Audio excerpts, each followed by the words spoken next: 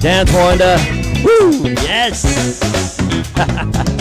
Yeah. Hey, welcome everybody to the Coach's Corner podcast with myself and RJ. We've got a guest on Zoom today. I'll do a little intro for you. Our guest today is a former professional volleyball player participating in both the Summer Olympics in Atlanta in 1996 and the Pan Am Games in 2003 in the Dominican Republic. I guess I should tell you, she's a professional volleyball player. And today she's a personal trainer and coach. Everybody, welcome Wanda Guenette. Welcome, Wanda. Good morning, Wanda. Guenette. Guenette. Is that how you say it? How do you say it? Guenette? Guenette. Guenette. Oh, yeah. Guenette. Yeah. All right. Yeah. So, Wanda, we got a wicked photo right now. Jerome found something out of the archives. Number 13, Team Canada. And so if you go on Facebook, you'll see the photo. It's awesome. Blonde hair? No, black hair. So how far back does that one go? Well, at the Olympics, I had blonde hair. Yeah. I can actually show you. Okay. Oh, yeah, look at that. Go up a little bit. Oh, there you go. Look at that. Nice. Wanda, how tall are you? 5'9", 5'9". 176 centimeters. I guess volleyball, it's important. You got to have some height for volleyball. I'm not a volleyball guy, so be a professional. Women's, do you need height? That's a good question. Oh, yeah. It helps. Actually, if I walked on a court nowadays, they'd probably make me a defensive specialist. Oh, yeah? Especially, yeah, I played middle, which is a taller person's position, but I had hops, so you got to play that position. Well, speaking of middle, so yesterday I went over, we just walked over to Dollarama, just picked up a few items, and so Nate, you remember Nate, Big Nate, you've met Nate, yeah. He's 6'7", 6'8", right? He's just a lanky, tall dude, and he's the owner of Za Pizza Bistro in Maine, and so I saw him in there, and he's like a really close talker, right? And he's standing from me to you, but his neck is touching me. Do you know what I mean? And he like played, a giraffe. He played middle for the for Team Canada as well. Yeah. But we're trying to practice social, and he's a very close talker, right? And so I'm like edging my way back, and I'm like, bro, I love you, and I know you're not afraid of it, but my kids are right there, and like, yeah. As that neck extends more and more from the torso, right? Yeah. Can I ask you a question? You know when an Olympian walks into the arena or however it is that you walk in with your team and you're waving your flag like right before the games start? You remember that moment? Sure do. Can you describe it to me? I feel like that is one of the most powerful things to watch, and I can only imagine what these participants are thinking when tens of thousands or hundreds of thousands or whatever it is, people live, and then you know that there's millions watching. How do you feel? It's got to be great. It's pretty overwhelming, and it's pretty emotional. And I can remember walking in and just kind of looking up and everything, and then you hear your country being chanted. Mm-hmm. And I started shaking, and then I just started crying for no reason, and you're just like so overwhelmed with joy and pride that it's just, it's awesome. And every time I watch the Olympics now, that's the same feeling I get. Yeah. Like, oh, I know exactly what they're feeling right now. Yeah. So do you feel a lot of pressure at that moment, or are you just reveling in the love? No pressure. Just wow, we made it here, and let's just enjoy every moment in the moment. Awesome.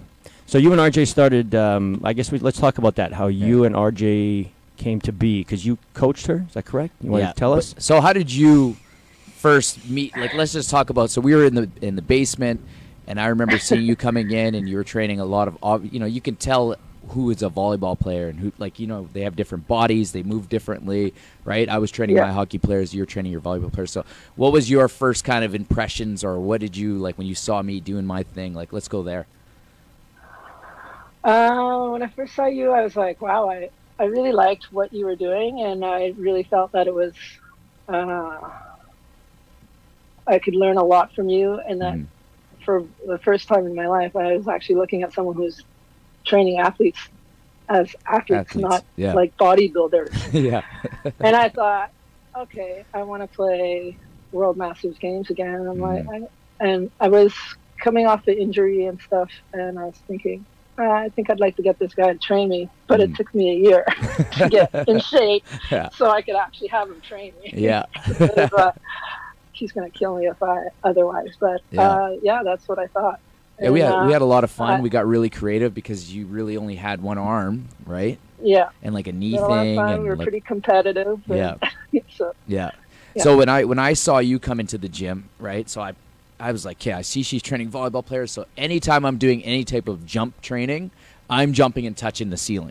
You know what I mean? So every time I knew you, but I didn't know you. And I was like, every time she was training and I was demonstrating or I was working out, I'm jumping as high as possible. So I remember one time I was doing like these what are they called? Super Marios, right? Mm-hmm. And I was like a high knee drive. And I was like up and I was like trying to reach and touch the ceiling. And it was just to kind of impress you. So I never really thought that we would work together as a coach kind of client perspective. I don't know. I just didn't think that would come. And I'm glad it did because it really opened me up to working through adversities. And then also because, the kids, they're all like pliable and they don't have any injuries. So it's easy to train athletes like that. But as soon as you start to focus on, okay, how do we maintain your body but still push you to the limit? And then at the same time, how do we work with this injury, right? Because your shoulder, you couldn't even right? Even right now, what do we got? Show us your range right now. What do we got? Yeah, look at how you lead. Yeah.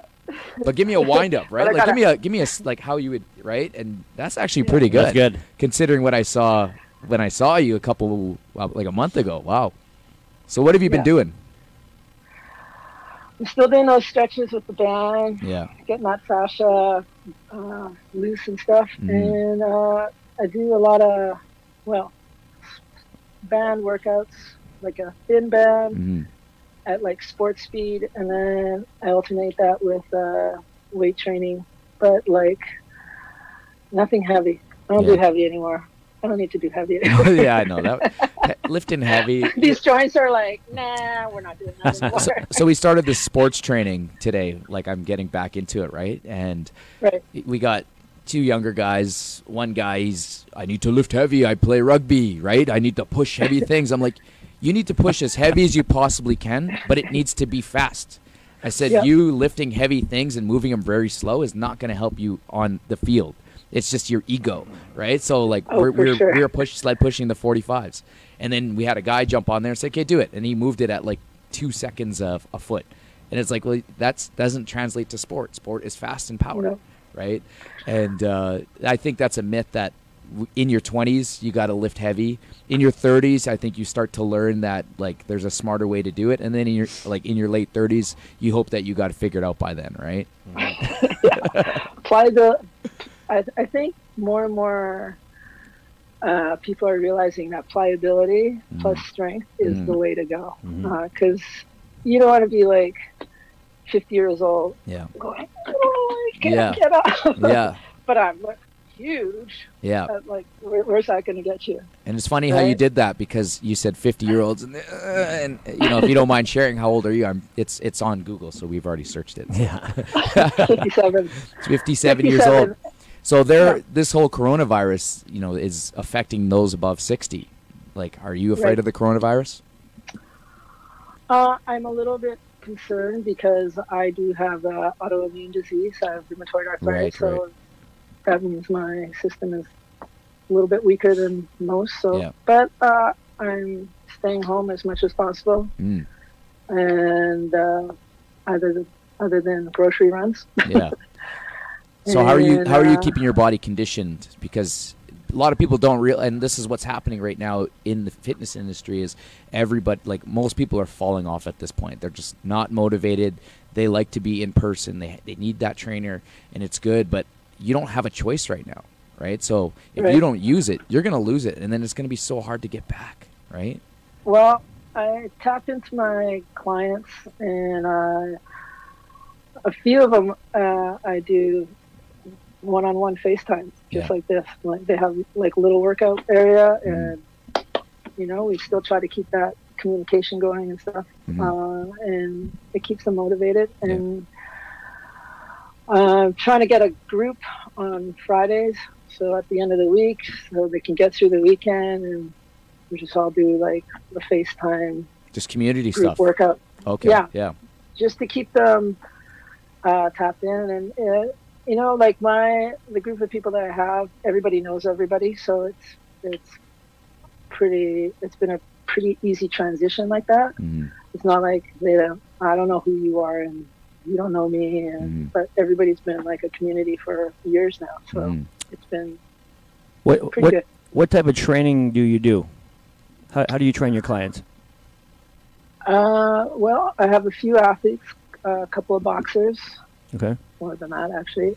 So I train them quite differently than the rest that are my age or over. Okay. So we're the full body, pliability, functional training. So prior to the corona, you would meet one-on-one with your clients, let's say at their house or at their gym or wherever, and you would put them through a workout specific to them? Kind of. Yes. Yeah? Okay. And sometimes I have 2 or 3 in my space, but they all have different programs. Okay. So you will train group fitness, small groups, but you give them individual workouts within the group. Yeah. I see. And how long? And you've been doing this since forever? Has this been your career? And 19 years now. Holy smokes! Holy smokes! So you started in the 90s. No. Oh, 2001. Oh yeah, 2001. Okay, yeah. Almost. Nice. Yeah. And how has your business changed since the corona?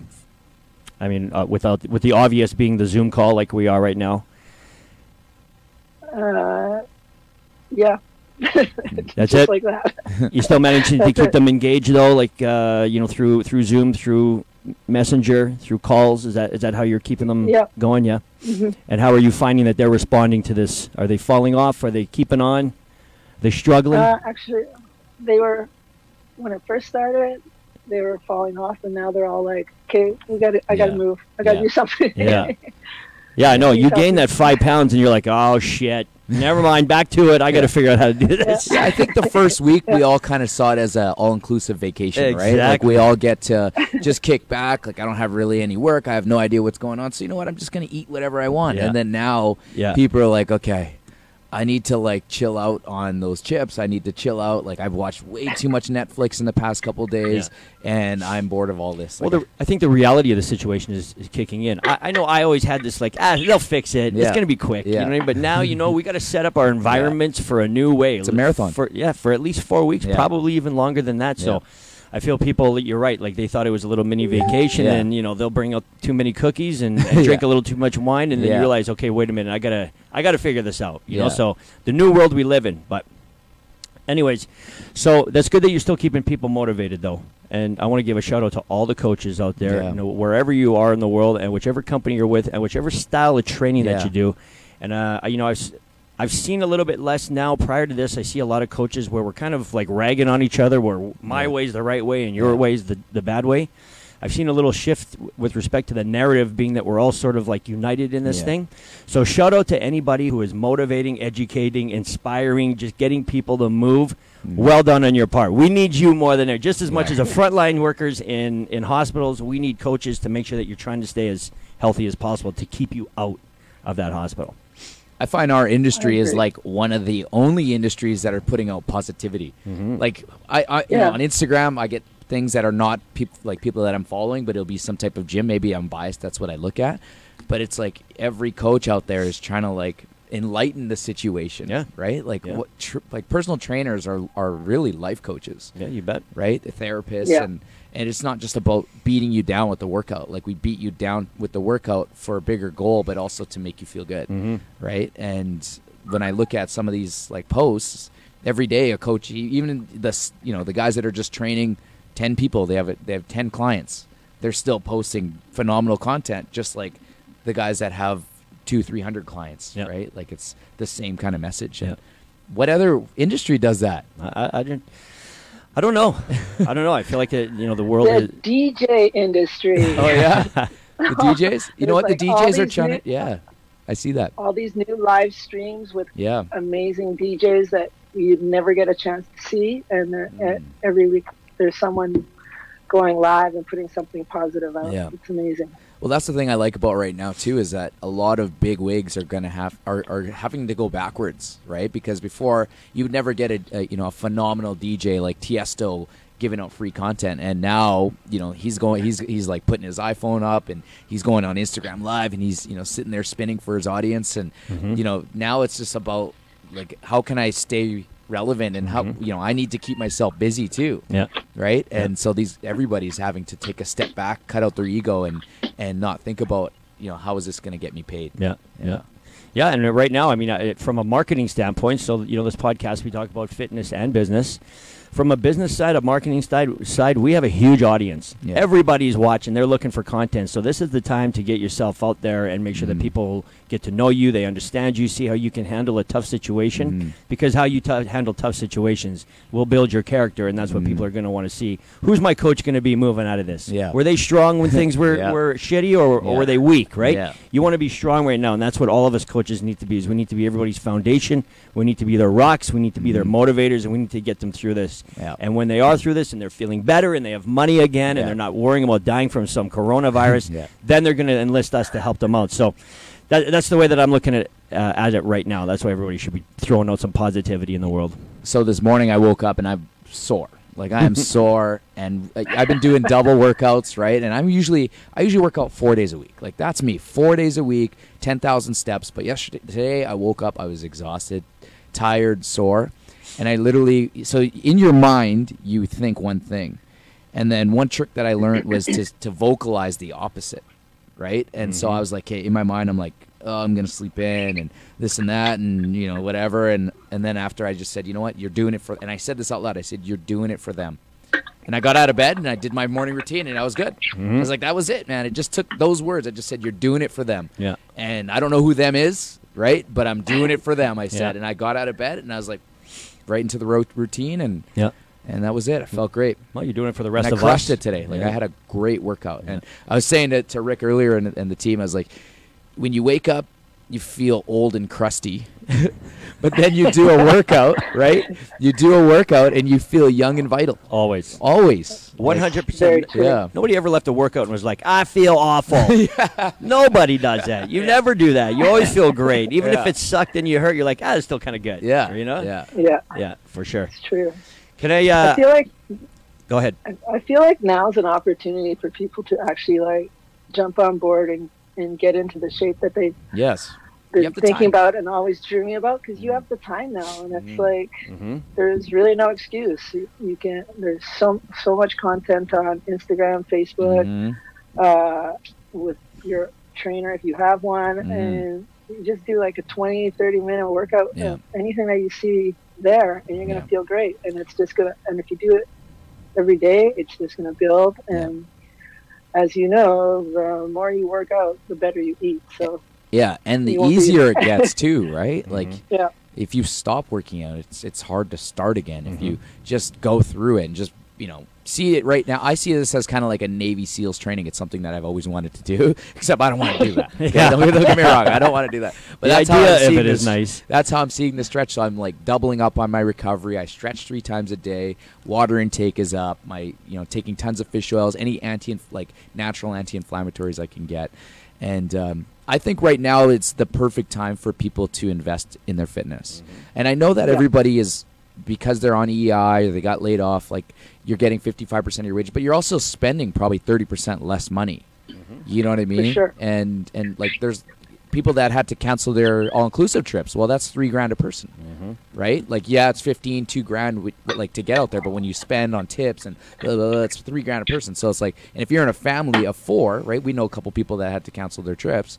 And hopefully you got that money back, but if you're a family of 4, you're looking at like $10,000-12,000. So now you have $10,000-12,000 that you can reinvest in your body, right? And why not treat yourself like an athlete? This is what you get.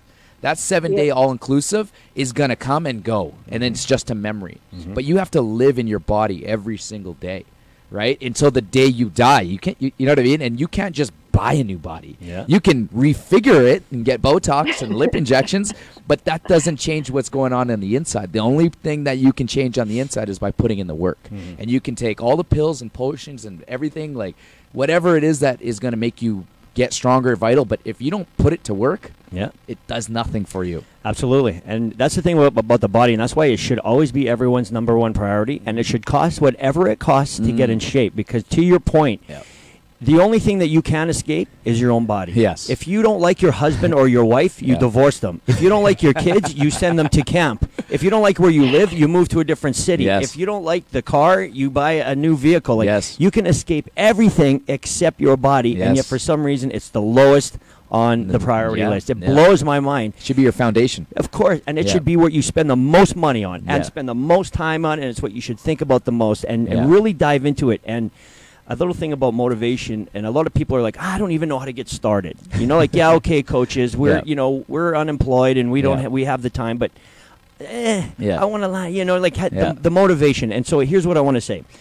Motivation happens in two ways in the beginning, right? It is external motivation, meaning that you have to watch a podcast like us. You need to hire a coach. You need to listen to great music. You got to go on YouTube and watch a motivational video. You have to find a way to start moving or to make better habits or to start eating salads instead of French fries. It's hard, but it doesn't take long. It doesn't take long, maybe even like as short as a week. You give yourself 14 days, 2 weeks, and something is going to happen, right?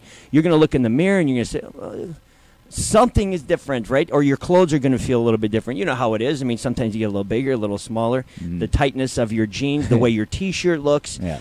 But what will happen is this. One person, like I said, if you can power through 2 weeks of it, eat something good, move a little bit more, somebody is going to say something, right? And then that becomes, they're going to say, oh, there's something different about you. You look better. They're going to give you that little compliment, and then all of a sudden, all your internal motivation kicks in. You don't need to find it from everywhere else. All of a sudden, you're like, forget the Pepsi, I just want water. Let's walk to the store instead. You just find it all of a sudden, and it really doesn't take that long. So if you're sitting on the fence right now and you're thinking, it's too hard, I don't want to, I'm scared about going outside because I'm going to get infected, or I can't go to the gym, or the 1,000 different things that are going through your body, one of the things you need to eliminate is the fact that it's going to take forever. It actually isn't. No. You know, everything is relative. I mean, if you want to be an Olympic athlete, right, you have to train for years and years. But if you just want to start incrementally looking just a little bit better, incrementally feeling just a little bit better, 1% better as we do it, it doesn't take that much, and it's not that hard. So get off the fence. Just start doing something. Just start doing something. Stop researching and start doing something. Start doing something. And you know what? So my business grew when, I don't know when that was, 2010 or 11 or something, and I just decided, hey, like, I need to grow this business because I was losing. For me, it was all about the team, right? Like, I had a lot of great team members that I've had in the past, and they just, they would work with me in the summer, and then, as my guys started getting older, more mature with the different mindset, they had to pay bills, right? So I was used to bringing on little students, right? Like when Andrew started with me, he was 21, right? So it's like he lives at home and they don't have any bills, right? And then I started getting into like the 30-year-olds, and like these guys needed to make a living. And so I decided that one day, my number one goal first was to just have a team. I remember I said this. I said I want one full-timer and I want 2 part-timers. That was my very first goal when I said I'm taking my business serious. And then I started doing research on YouTube, just like, what are the elements of a fitness business? Like, I have no idea. I'm not a business. I'm a coach. You know what I mean? And so I started that, and then I was following 5 people, right? And they were all different, and then I latched on to Bedros. So that's the thing, is that now there's just so much content out there, right? Like, we post our stuff live 3 times a week now, and we have the private stuff.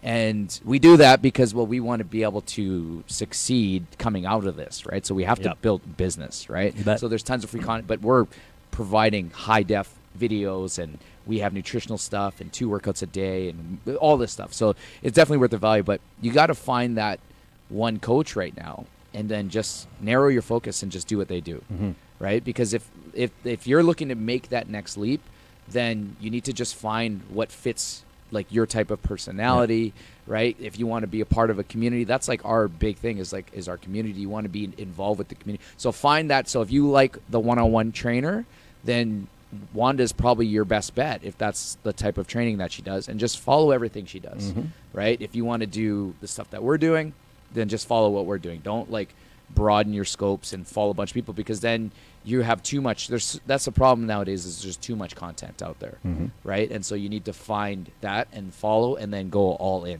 right? The best clients that we have are the ones that go all in, because like, okay, you're all in, I'm all in, right? Like every session, we're going to go hard. We're going to teach you about nutrition. You're going to get better, right? So I would just tell everybody, narrow your focus and follow that person, and then make that 12 months. I always said 12 months. Do it for 12 months, then try on new things. Yeah. And the other thing too is don't be half in, half out. No, you one can't. foot in, one foot out. You know, like we offer these 21 days, these 14 days, these 6 weeks, and we do that because we want to introduce people to this, and we want them to form a habit. We want to get them used to walking into a facility. We want to get them used to being in a positive environment. But the reality is, you're not you're not going to make great goals that way, or you're not going to attain great goals. Yeah.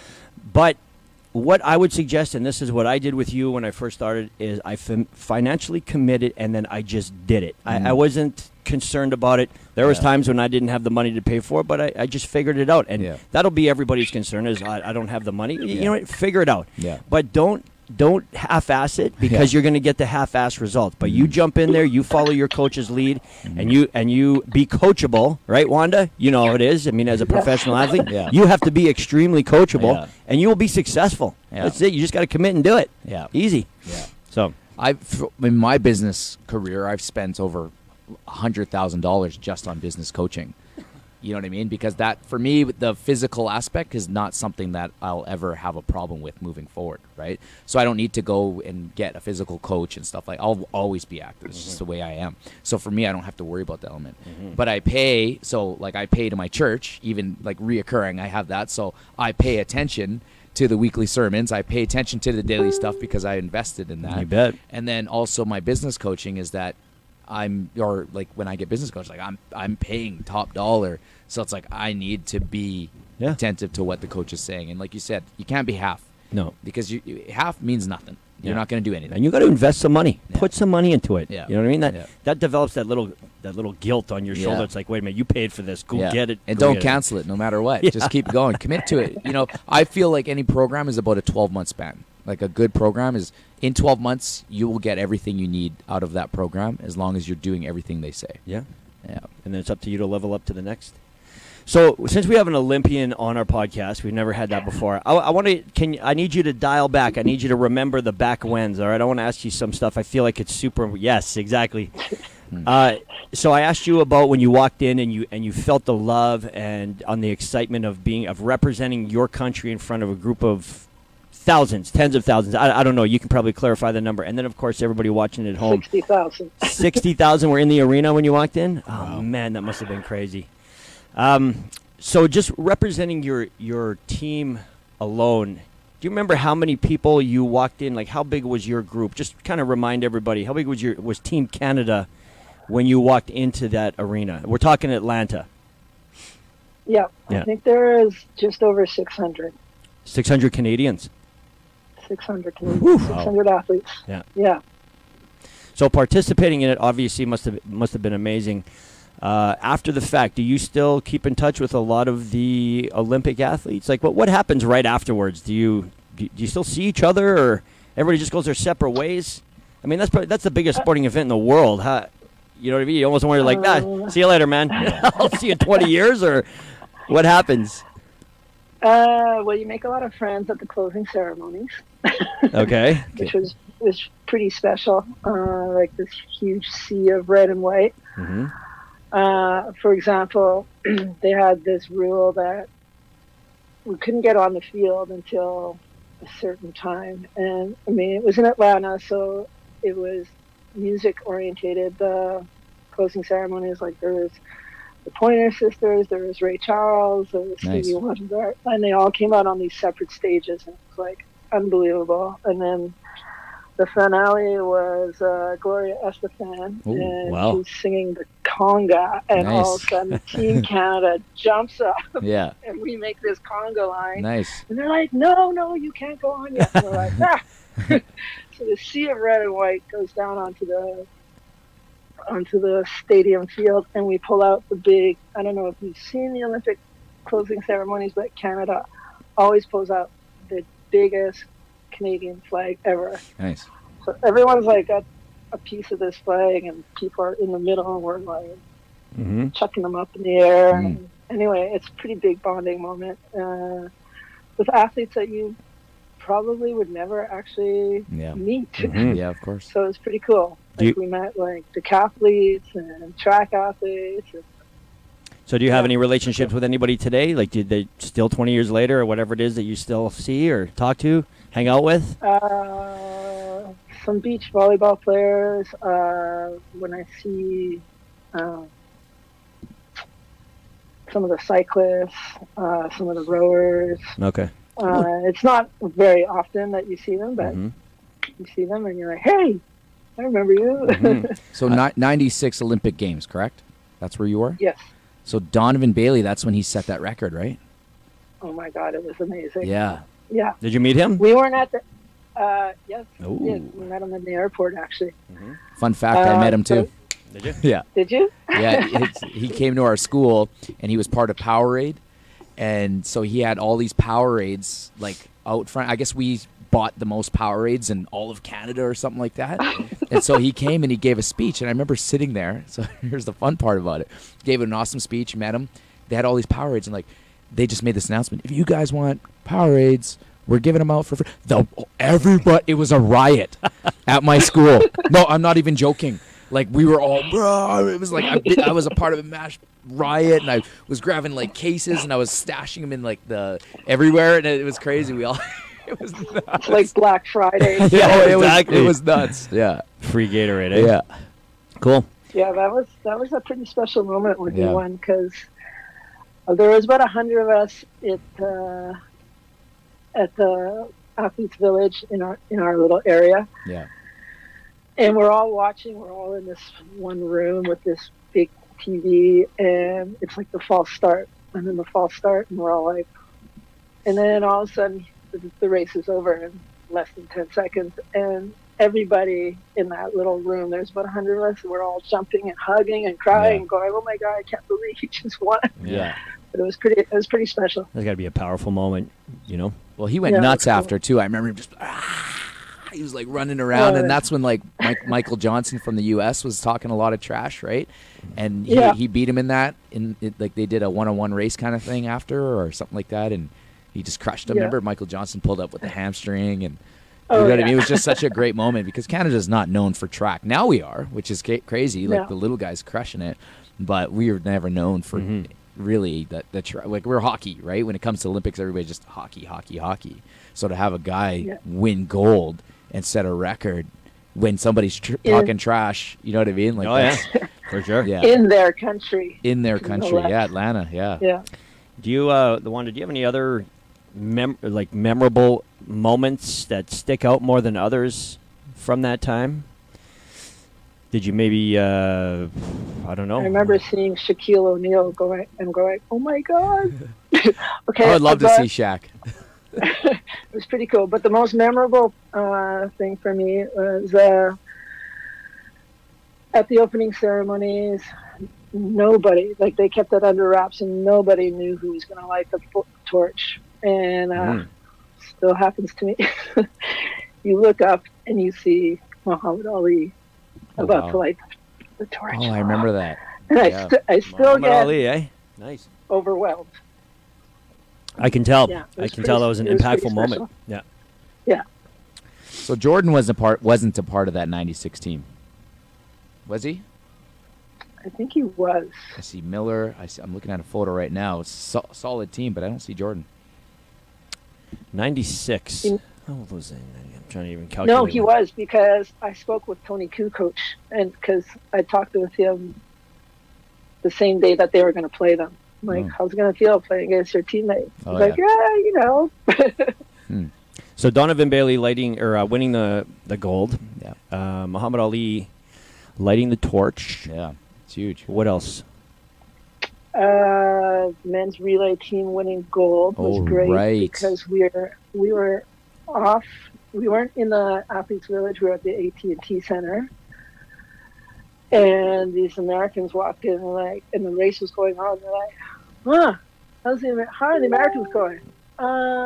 Well, they're not in the TV, so they're lagging behind, and then we won. Oh, yeah, so that was quite special to see that to them. That's good. And I guess probably the most Other memorable thing was we played Brazil. We played an amazing match. We lost them, but we got a lot of compliments from the Brazilian coach. And then me and my friends went out. We were trying to go out. We went to all these places we couldn't get in because everybody was full. We went to this stage, and then I was like, let's go over there. So we went over to this kiosk so I could grab a beer.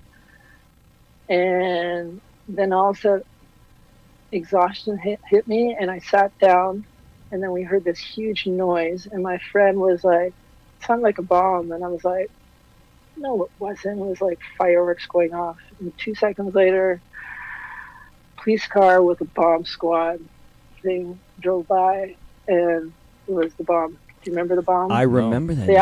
They actually just made a movie about it called Richard Jewell.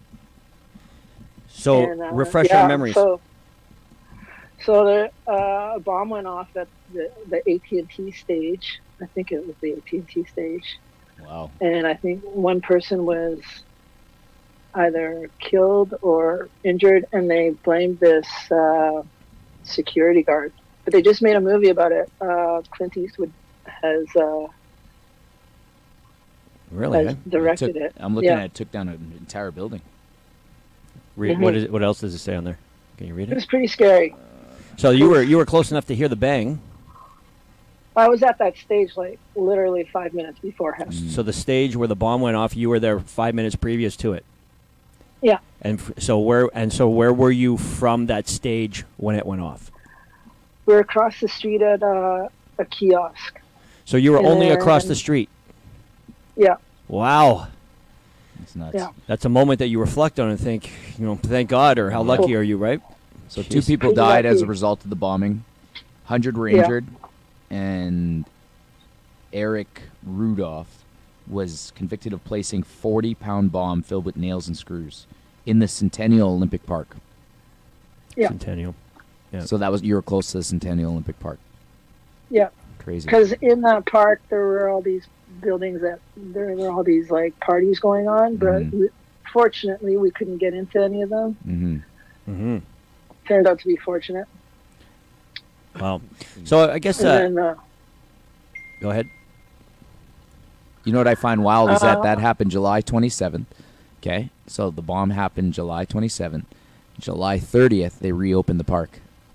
3 days. But coronavirus, we're on lockdown for 4. Like, you know what I mean? We're less scared of bombs than we are of catching. Well, I guess that's contained, right? That's the thing. We don't know what's going to happen in the whole world right now. So what are you telling people right now to keep their keep focused, keep motivated? Like, it's going to be tougher and tougher for us coach/therapists as the days go on to keep people going. Like, what are you first telling yourself? Just to instead of looking at it as a negative, like look at it as an opportunity. Like, so many people nowadays are like, I don't have time for this, I don't have time for that, I don't have you don't have time for family, for doing things around the house or learning this or that. So look at it as an opportunity to do all the things that you wanted to do as opposed to being trapped. I mean, we are fortunate that we can do this. Yeah. We're still having social contact. I mean, it's not like we can't see anybody or talk to anybody, So a lot of people shouldn't digress. Pick up the phone. Pick up the phone. Yeah. Be old school. Yeah. Hi, how's it going? Actually hear a voice instead of doing this all the of course. time, Yeah. You think that's going to change? Do you think in this time when we're kind of forced to not talk to each other, I still feel does anybody? It's almost like it's a bad thing to call, though. You know what I mean? I really feel like I think it's great to call your grandma, but do people really want the phone calls? Well, this guy laughed at me because you and I were texting. They're going to start learning to like them again. Yeah. Because it's like, and like you can misread a text. Yes. Oh, yeah, big time. Oh, yeah. So easily. Like, you don't know. You're like... Most of the world's problems are because of text messages. Yeah. I'm a phone call guy.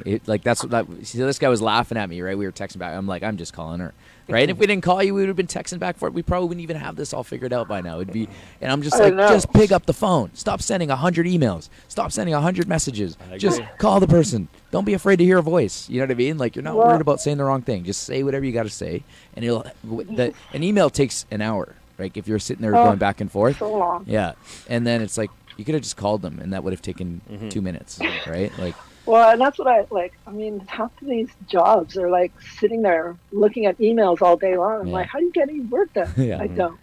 I'm like, well, just phone somebody. Yeah. It's done in like 5 minutes. Yeah, that's good advice. Pick up the phone, start calling people. So we're 40 minutes into this podcast, so I think we're going to wrap it up pretty soon. But what I wanted to know, now that, like I said, now that I've got a former Olympian on our conversation here, I'm all about understanding the champion mindset, right? I like to follow people who can get fired up, and they just almost where they're just a little nuts. You know what I mean? And every coach needs to be a little nuts, as he once told me. What gets you? How do you fire yourself up? What are the kind of the things that you would say to yourself? Like, you're a coach for a reason, because you're a little bit higher than the average person. That's what makes a coach, right? What do you do to get yourself fired up? Tell me from a former Olympian. Like now or from before? Right now. Okay, let's go back to when you're an Olympian. You had a game. What it was, some of your rituals. It wasn't so much about the game. It's more like practice.